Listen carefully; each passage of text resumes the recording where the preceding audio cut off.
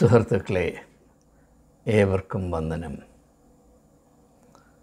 ദീർഘനാളുകൾക്ക് മുൻപ് സംഭവിച്ച ഒരു അനുഭവത്തെ ആസ്പദമാക്കി ഒരേ ഒരു ചിന്ത പ്രിയ ഏവരുമായി പങ്കിടുവാനാണ് ഞാൻ ഈ വീഡിയോ ചെയ്യുന്നത്. ആദ്യം സംഭവം സൂചിപ്പിക്കട്ടെ. 2003 ജൂലൈ മാസം, അന്ന് ഞാൻ ഡൽഹി മൈനോറിറ്റീസ് കമ്മീഷൻ്റെ അംഗമായി സേവനം ചെയ്തു വരുന്നു. എൻ്റെ പേഴ്സണൽ അസിസ്റ്റൻ്റായിട്ട് പ്രവർത്തിച്ചിരുന്ന ഒരു വ്യക്തി, അദ്ദേഹത്തിൻ്റെ പേര് ഭാരദ്വാജ് എന്നായിരുന്നു. അദ്ദേഹം എൻ്റെ ചേംബറിൽ വന്നിട്ട് പറഞ്ഞു, ഏക മകൾ വന്നിട്ടുണ്ട്, അവളെ പോസ്റ്റ് ഗ്രാജുവേറ്റ് കോഴ്സിന് ചേർക്കാനായിട്ട് ശ്രമിച്ചു കൊണ്ടിരിക്കുകയാണ്. അവൾക്ക് BAക്ക് നല്ല റിസൾട്ട് കിട്ടി. അവളെ ഞാൻ സാറിനെ ഒന്ന് ഇൻട്രൊഡ്യൂസ് ചെയ്യട്ടെ, അവളെ അനുഗ്രഹിക്കണം. ഇത്ര മാത്രമേ ഉള്ളൂ അദ്ദേഹത്തിൻ്റെ പ്രതീക്ഷ. അപ്പോൾ ഞാൻ അല്പം അത്ഭുതപ്പെട്ടു. കാരണം അദ്ദേഹം ഹിന്ദുവാണ്. ക്രിസ്ത്യാനിയായ ഒരു പുരോഹിതൻ ഹിന്ദുവായ തൻ്റെ മകളെ അനുഗ്രഹിക്കുന്നത് കൊണ്ട് എന്താണ് പ്രയോജനം എന്ന് ന്യായമായും അദ്ദേഹം ചിന്തിക്കുമെന്നാണ് ഞാൻ കരുതിയത്. പക്ഷേ അങ്ങനെയുള്ള അതിർവരമ്പൊന്നുമില്ലാതെ പക്ഷേ എന്നോടുള്ള സ്നേഹവും ബഹുമാനവും കൊണ്ടായിരിക്കണം അദ്ദേഹം നിർബന്ധിച്ചു. അപ്പോൾ ഞാൻ അതിനെ വഴങ്ങി. അദ്ദേഹം മകളെ കൊണ്ടുവന്നു. അപ്പോൾ എനിക്ക് മനസ്സിലായി, അവളിൽ നിന്ന് മനസ്സിലായി, അവൾ യൂണിവേഴ്സിറ്റി ഫസ്റ്റാണ്. BAക്ക് അവൾ പഠിച്ച വിഷയത്തിൽ ഡൽഹി യൂണിവേഴ്സിറ്റി ഫസ്റ്റാണ്. ഇതെന്നെ നന്നേ അത്ഭുതപ്പെടുത്തി. കാരണം അവളുടെ പിതാവായ ഈ ഭാരദ്വാജ്, അതായത് എൻ്റെ പേഴ്സണൽ അസിസ്റ്റൻ്റായി ജോലി ചെയ്യുന്ന ഭാരദ്വാജ് അത്ര വലിയ കഴിവൊന്നുമുള്ള ആളായി എനിക്കൊരിക്കലും തോന്നിയിട്ടില്ല. ഞാൻ അദ്ദേഹത്തിന് ഡിക്റ്റേഷൻ കൊടുക്കുമ്പോൾ ഞാൻ വളരെയധികം വഴക്ക് പറഞ്ഞിട്ടുണ്ട്, ഒത്തിരി തെറ്റുകൾ വരുത്താറുണ്ട്. പലതവണ ഒരു ടെക്സ്റ്റ് ഡിക്റ്റേറ്റ് ചെയ്ത് കറക്റ്റ് ചെയ്ത് കഴിഞ്ഞെങ്കിലേ ഒരു ഡോക്യുമെൻറ്റോ ഒരു എഴുത്തോ അയക്കാൻ സാധ്യമാകുകയുള്ളൂ. അത് വളരെ ക്ലേശമാണ്, സമയം കൂടുതലായി നഷ്ടപ്പെടുന്നു. അതിൽ പലപ്പോഴും ഞാൻ അദ്ദേഹത്തോട് അക്ഷമനായി ഇടപെട്ടിട്ടുണ്ട്, ചിലപ്പോൾ ക്ഷുഭിതനായും ഇടപെട്ടിട്ടുണ്ട്. അതുകൊണ്ട് ഭാരദ്വാജിനെ പറ്റി എനിക്ക് വലിയ അഭിപ്രായമൊന്നും ഇല്ലാതിരുന്നൊരു സാഹചര്യത്തിലാണ് അദ്ദേഹത്തിൻ്റെ മകൾ ഡൽഹി യൂണിവേഴ്സിറ്റിയിൽ ഫസ്റ്റ് ആയി എൻ്റെ അടുത്ത് അദ്ദേഹത്തിൻ്റെ ഭാഷയിൽ പറഞ്ഞാൽ അനുഗ്രഹം തേടി വന്നിരിക്കും. ഏതായാലും ആ സംഭവം കഴിഞ്ഞു. പിറ്റേ ദിവസം പതിവ് പോലെ ഭാരദ്വാജ് ജോലി ചെയ്യുന്നതിന് എൻ്റെ ചേംബറിൽ വന്നപ്പോൾ ഞാൻ അദ്ദേഹത്തോട് ചോദിച്ചു, എങ്ങനെയാണ് നിൻ്റെ മകൾ ഇത്ര സമൃദ്ധമായ വിജയം, അസൂയാവഹമായ വിജയം കൈവരിച്ച് എന്ന് ചോദിച്ചപ്പോൾ അവൻ അല്പം പരങ്ങിയിട്ട് എന്നോട് പറഞ്ഞു. അപ്പോൾ ഞാൻ ചോദിച്ചു, ഇങ്ങനെ പ്രത്യേകമായ കോച്ചിങ് വല്ലതും കൊടുക്കുന്നുണ്ടോ, വീട്ടിൽ അവളെ സഹായിക്കുന്നുണ്ടോ, അവിടുത്തെ പ്രത്യേകമായ കരുതലുകൾ എന്താണെന്നൊക്കെ ഞാൻ ജിജ്ഞാസ കൊണ്ട് ചില ചോദ്യങ്ങൾ ചോദിച്ചു. ഇതൊക്കെ കേട്ട് നിന്ന ശേഷം അവസാനം ഭാരദ്വാജ് എന്നോട് പറഞ്ഞു, സാറേ അങ്ങനെയൊന്നുമില്ല. ഞാൻ ഒരു 2-3 വർഷങ്ങൾക്ക് മുൻപ് എൻ്റെ മകൾ യൂണിവേഴ്സിറ്റി കോളേജുകളിൽ ചേരാൻ അപേക്ഷകൾ നടത്തിയ കാലത്ത് ഞാൻ അവളെ വിളിച്ച് അവളോടൊരു കാര്യം പറഞ്ഞു. അതെന്താണെന്ന് ചോദിച്ചാൽ ഞാൻ പറഞ്ഞു, മോളെ, നിൻ്റെ അപ്പൻ ആജീവനാന്തം മറ്റുള്ള മുൻപിൽ കൈകൂപ്പിയും സലാമടിച്ചും വണങ്ങിയും നിന്ന് പരിചയം മാത്രമേ ഉള്ളൂ. നട്ടെല്ല് നൂർത്ത് എനിക്ക് നിൽക്കാനുള്ള ഒരവസരം ഇതുവരെ ഉണ്ടായിട്ടില്ല. നിനക്കായിട്ട് അങ്ങനെ ഒരു ദുർഗതി വരരുത്, നീ ശ്രദ്ധിക്കണം എന്ന് മാത്രം ഞാൻ അവളോട് പറഞ്ഞു. അവൾ എന്നോട് പറഞ്ഞു, അപ്പാ ഞാനത് ശ്രദ്ധിക്കാം. പിന്നെ ഞങ്ങൾ തമ്മിൽ ഈ കാര്യം സംസാരിച്ചിട്ടേ ഇല്ല. പഠിക്കണമെന്നോ അല്ലെങ്കിൽ അധ്വാനിക്കണമെന്നോ ഒരിക്കൽ പോലും ഞാൻ അവളോട് പറഞ്ഞിട്ടില്ല. പക്ഷേ അന്ന് മുതൽ എൻ്റെ മകളിൽ വളരെ പ്രതീക്ഷാജനകമായ മാറ്റങ്ങളാണ് ഞാൻ കണ്ടുവരുന്നത്. ഞങ്ങളുടെ കുടുംബത്തിന് അവൾ അനുഗ്രഹമാണ്. അവളെപ്പറ്റി ഞങ്ങൾക്ക് വലിയ അഭിമാനവും പ്രതീക്ഷയുമാണ് അദ്ദേഹം പറഞ്ഞപ്പോൾ. വാസ്തവത്തിൽ എൻ്റെ മനസ്സ് അലിഞ്ഞുപോയി. ഭരദ്വാജനോട് എനിക്ക് ബഹുമാനം തോന്നി. അതിൻ്റെ തലേ ദിവസം കണ്ടുമുട്ടിയ അദ്ദേഹത്തിൻ്റെ മകളോട് എനിക്ക് അതിൽ പരം ബഹുമാനം തോന്നി. ഒരു പിതാവിൻ്റെ വേദന പുരണ്ട വാക്കുകൾ നെഞ്ചിലേറ്റിക്കൊണ്ട് യൗവനത്തിൽ ഇരിക്കുന്ന ഒരു പെൺകുട്ടി ലോകത്തെ മുഴുവനും മറന്ന് ആ പിതാവിൻ്റെ മനസ്സിൻ്റെ ദുഃഖം അവളുടെ വയറ്റിൽ കത്തുന്ന തീ പോലെ കൊണ്ടു നടന്ന അവൾ പഠിക്കുകയാണ്, അവൾ മുന്നേറുകയാണ്. ഇത് എന്നെ വളരെയധികം പ്രോത്സാഹിപ്പിക്കുകയും ചിന്തിക്കാൻ പ്രേരിപ്പിക്കുകയും ചെയ്തൊരു അനുഭവമായതുകൊണ്ടാണ് ഞാൻ നിങ്ങളോടിത് പങ്കിടുന്നത്. ഇതിൻ്റെ ഒരു വശം മാത്രം ഞാൻ നിങ്ങളോട് പറയട്ടെ. പ്രത്യേകിച്ച് മാതാപിതാക്കന്മാർ ഞാൻ ഈ പറയുന്ന കാര്യങ്ങൾ പ്രത്യേകം ശ്രദ്ധിക്കണം. ഒരു കാലത്ത് നാം പറയുമായിരുന്നു, അടുക്കളയിൽ തീ കത്തിയില്ലെങ്കിൽ അയ്യോ കഷ്ടം എന്ന് നാം പറയുമായിരുന്നു. അത് ദാരിദ്ര്യത്തിൻ്റെ അവസ്ഥയെ സൂചിപ്പിക്കുന്നതിന് വേണ്ടിയാണ് നാം ആ പദപ്രയോഗം ഉപയോഗിച്ചു കൊണ്ടിരുന്നത്.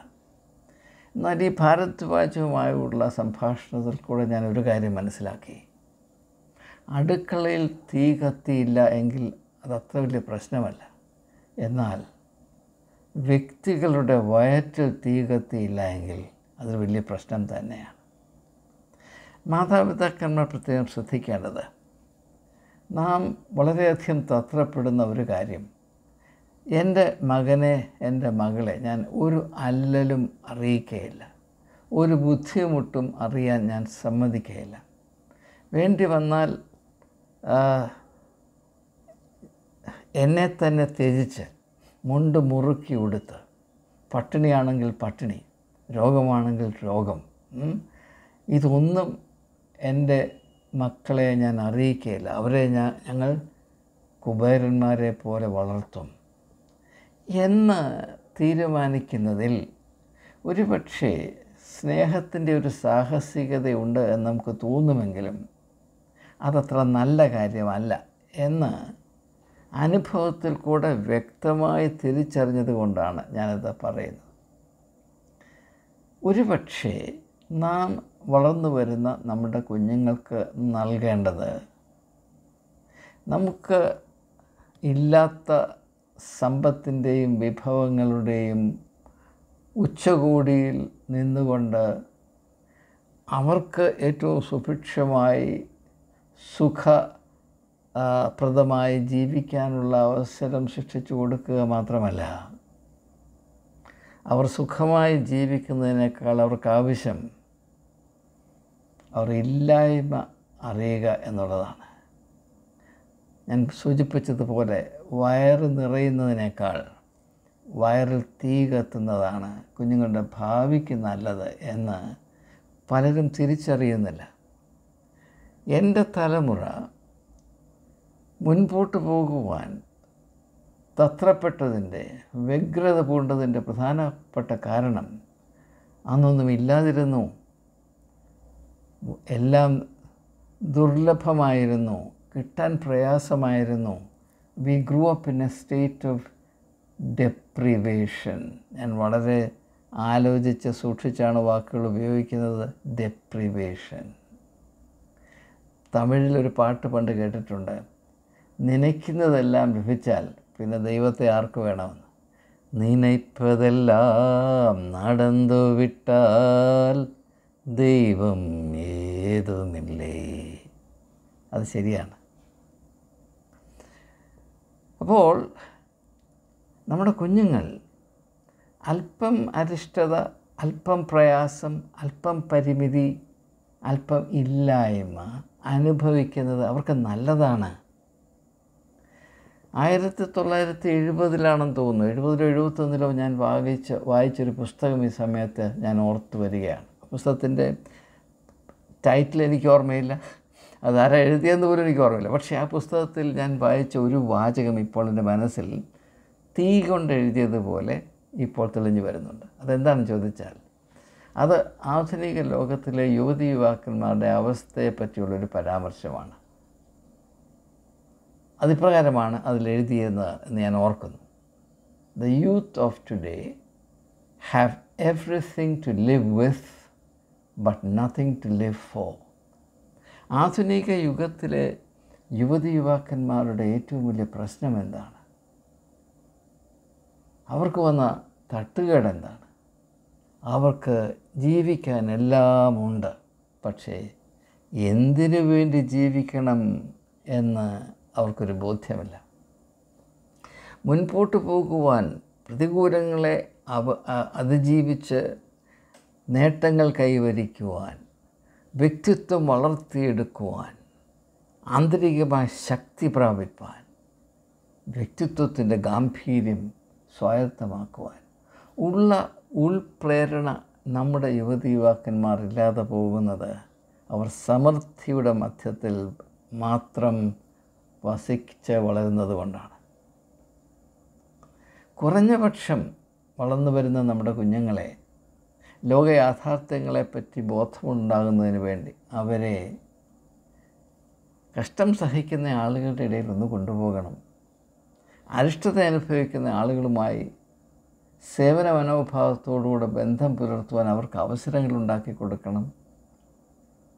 എൻ്റെ 2 മക്കൾ വളർന്നു വന്ന കാലഘട്ടങ്ങളിൽ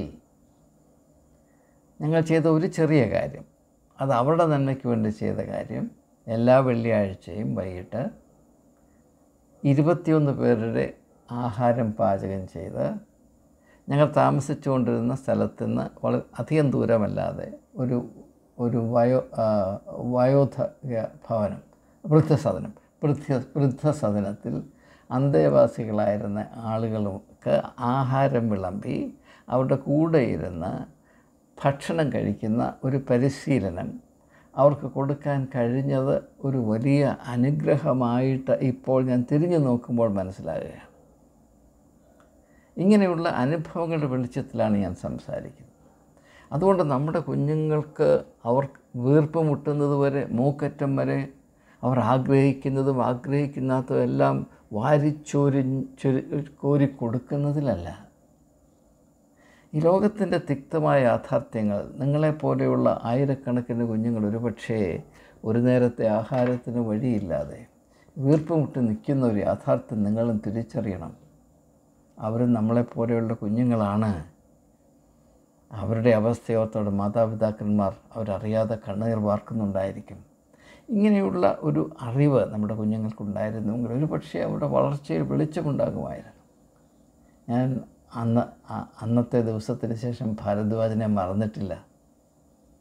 ഭാരദ്വാജൻ്റെ മകൾ പിന്നെ പഠിച്ച് അവളുടെ വിദ്യാഭ്യാസം പൂർത്തിയായി നല്ല നിലയിൽ ജീവിക്കുന്നു എന്ന് അറിയുന്നതിൽ വളരെ സന്തോഷമുണ്ട്.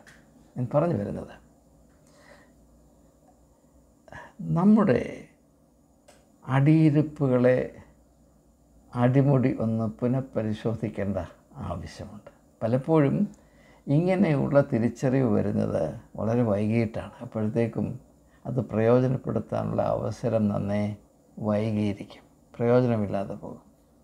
ഞാൻ ഓർക്കുന്നു, ഇംഗ്ലീഷ് നോവലിസ്റ്റായ തോമസ് ഹാർഡി തൻ്റെ ഒരു നോവലിൽ എഴുതിയിരിക്കുന്നത്, അതിൻ്റെ പേര് ജൂഡ് ദി ഒബ്സ്ക്യൂർ എന്നാണ്. അതിൽ പറയുന്നത്, മനുഷ്യജീവിതം ഒരു വല്ലാത്ത ഒരു പ്രതിഭാസമാണ്. Life is A strange thing, A ഡ്രോൾ thing life, DROLL, ഡ്രോൾ എന്ന് പറഞ്ഞാൽ strange, unusual. A ഡ്രോൾ thing life is. എന്തുകൊണ്ടാണ് അങ്ങനെ പറയുന്നത്? The wisdom to do things comes pari passu. Pari passu is Latin for at the same time as. The wisdom to do things comes at the same time as the departure of the zest for doing it. എങ്ങനെ ഏറ്റവും മഹത്തരമായ കാര്യങ്ങൾ നിർവഹിക്കാമെന്ന് നാം തിരിച്ചറിഞ്ഞു വരുമ്പോഴത്തേക്കും എന്തെങ്കിലും ചെയ്യാനുള്ള ഊർജ്ജം നശിച്ച് നാം ജീർണിച്ച് വയോധികരായി കഴിഞ്ഞിരിക്കും. അതാണ് മനുഷ്യ ജീവിതത്തിൻ്റെ ഒരു വല്ലാത്ത പ്രതിഭാസം. എന്നാൽ കുറച്ചുകൂടി നാം ശ്രദ്ധിക്കുമെങ്കിൽ മറ്റുള്ളവരുടെ ജീവിതത്തിലെ അനുഭവങ്ങളെ ആസ്പദമാക്കി നിത്യമായ ജീവിത സത്യങ്ങളെ തിരിച്ചറിയുവാൻ, ആ അറിയുന്ന കാര്യങ്ങളെ ജീവിതത്തിൽ പ്രയോജനപ്പെടുത്തുവാൻ നാം കൂട്ടാക്കുമെങ്കിൽ ഇങ്ങനെ ഇച്ഛാഭംഗത്തിൻ്റെ തീച്ചുളയിൽ ജീവിതത്തിൻ്റെ സായാഹ്നം കൂട്ടേണ്ടി വരികയില്ല എന്ന് മാത്രം പറഞ്ഞുകൊണ്ട് ഒരിക്കൽ കൂടെ എൻ്റെ മനസ്സിൽ ഇപ്പോഴും തെളിഞ്ഞു നിൽക്കുന്ന ഭാരദ്വാജൻ്റെ മകളുടെ ആ പ്രത്യേകതയുള്ള മുഖം, അതിനെ ഓർത്ത് ദൈവത്തെ സ്തുതിച്ച് നിങ്ങളോട് തൽക്കാലം വിട പറയുന്നു.